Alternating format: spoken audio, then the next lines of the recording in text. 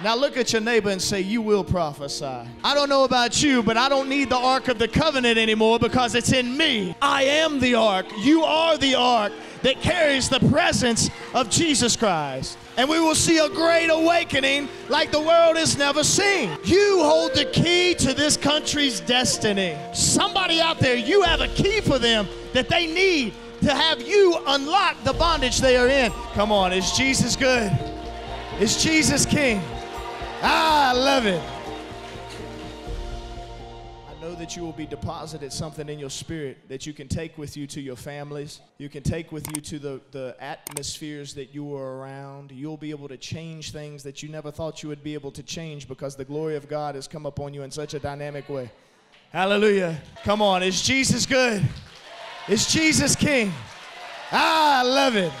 Also, I want to do this really quick. Let's say these words. Can we say the words prophesy? Prophesy. Can you say it again? Prophesy. Now look at your neighbor and say, you will prophesy. And look at your other neighbor and say, because God said so. Hallelujah. Do we have some prophets in the house? Do we have some prophetic people in the house? Because this is a prophetic atmosphere. You can get activated in anything in this place. Hallelujah. The title really fast, Are You Listening? So I want to teach a little bit. It's a quick one, so hang tight. In these last days, God is speaking louder. Can somebody say louder? Louder. All right, I might need some help today. To his people than he ever has before.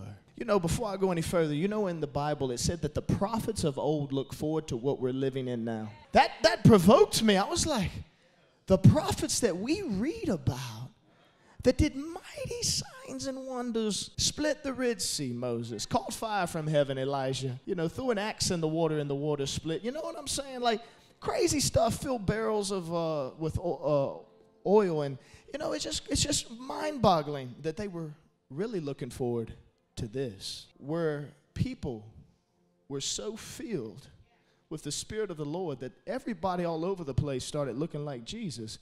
Because like it says in Joel 2:28 and Acts 2, the Spirit of the Lord is being poured out on all flesh. And people have a hard time with that.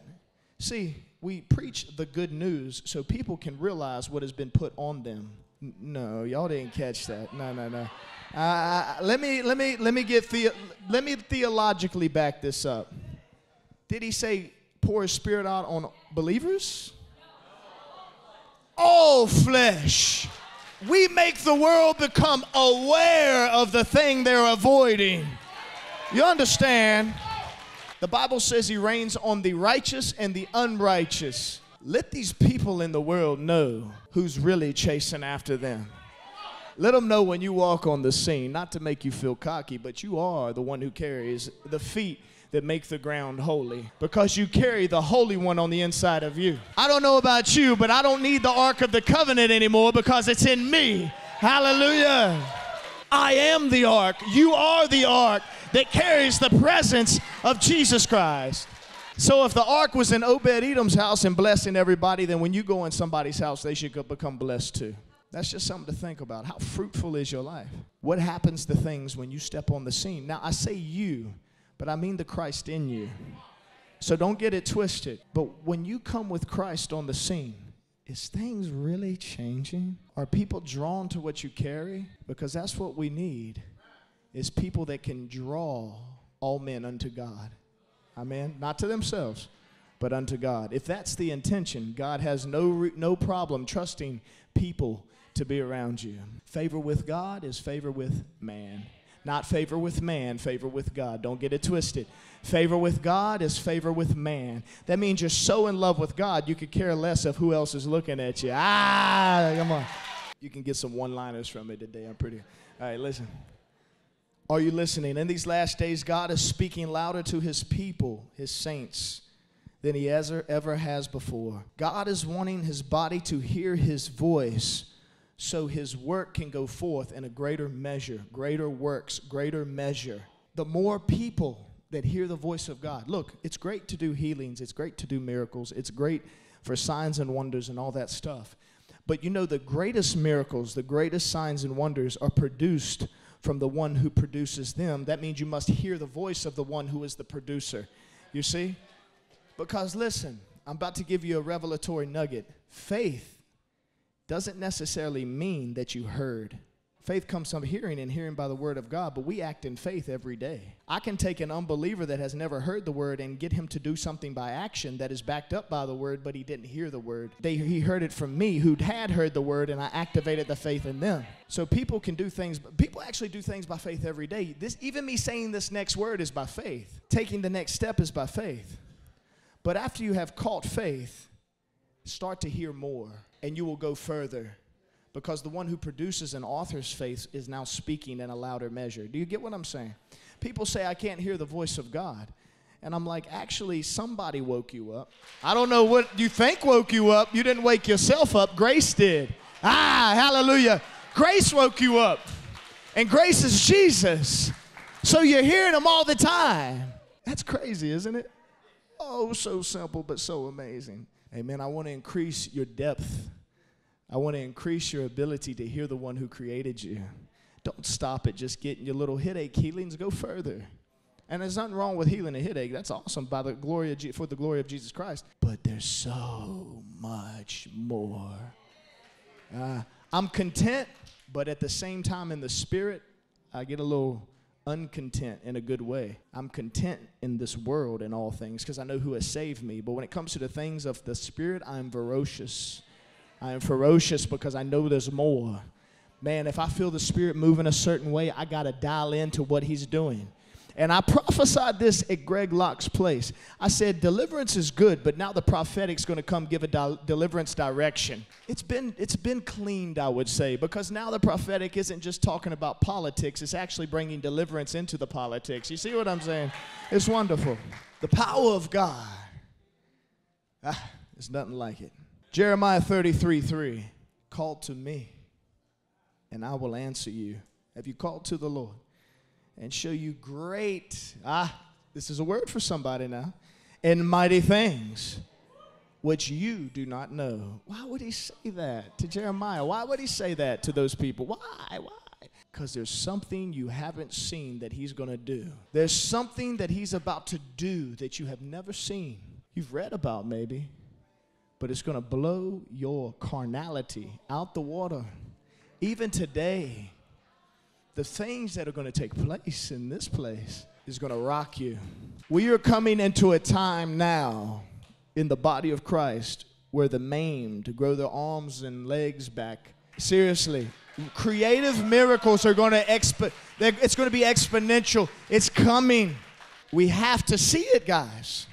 We have to see it in America. And we need Americans to do it. Why do I say America? Because I have a heart also for America. I go to different countries, I go to different nations, and they all say, we're watching you. If this great, amazing, and I'm not getting political, but I kind of am, this great, amazing country that has stood with Israel, if this place goes down, buckle your seatbelt, because you're rolling in to the tribulation times. Buckle your seatbelt because the agenda's moving forward. But guess what, church? If you guys will raise up and cut out the nonsense and stop being scared, this country will experience grace and we will see a great awakening like the world has never seen. I don't know about you, but that makes me a little excited. You hold the key to this country's destiny. You hold the key to the revival, to the awakening. I give you these keys. You have the keys, but through Jesus Christ to sin and death. Those keys, you have keys that the Lord has placed in. You have a key to somebody's healing. You have a key to somebody's miracle. You have a key to somebody's deliverance. Somebody out there, you have a key for them that they need to have you unlock the bondage they are in. You have the key. As Pastor Mike said, we're just 2 people. But what happens if 2,000? What happens if 3,000? Do you know a city can change if just 10 people get it? It doesn't take much. Do the multiplication. 10 speaks, 10 turns into 100, 100 turns into 1,000, 1,000 turns into 100,000, 10,000, then 100,000. You get what I'm saying? Some people tell me, I'm so scared to speak. Well, do you know the one who's speaking? Because you would speak. You understand? The Bible tells us not to fear the one who can destroy the body. Fear the one who can destroy the soul and the body. Don't care what people think when it comes to the good news of Jesus Christ. I am unashamed of the gospel. Romans 1:16. Because it's the way people get to know my Lord and Savior, Jesus Christ. It's the good news. Call to me, and I will answer you and show you great and mighty things which you do not know. Oh, Jesus, I call on you now, and I ask you, and I ask on behalf of these people to show us great and mighty things which we do not know, things that people in America have not seen. Oh, Jesus, I love Smith Wigglesworth. I love Catherine Kuhlman. I love A.A. Allen. I love Bosworth. I love all those people. Alexander Dowie, William Branham. I love them, but they're gone. But your spirit's still here. So, Jesus, raise many of them up because we need it now. And show us more in the mighty name of Jesus Christ. Amen. God wants to do great works through his people. He wants to take us higher in this hour. But we must be able to discern his voice. I'm a big advocate for hearing the voice of God. You know, if I didn't hear the voice of God, I wouldn't stand here today because I had well-meaning people tell me to do different things. And I was like, I hear the voice of doubt. I hear the voice of unbelief. I hear the voice of fear coming from well-meaning people. And I would look at them and I would say this. I would say, I hear the voice of God for my life. And I want to respectfully disagree with you. Because if I listen to you, I'm listening to Satan because you speak as a carnal man. So I have to respectfully say, get behind me, Satan, but I love you. You see what I'm saying? Now listen, I'm not talking about correction. You need to be corrected, get corrected. But there is times where the devil will speak through people you think are well-meaning because they have weak moments.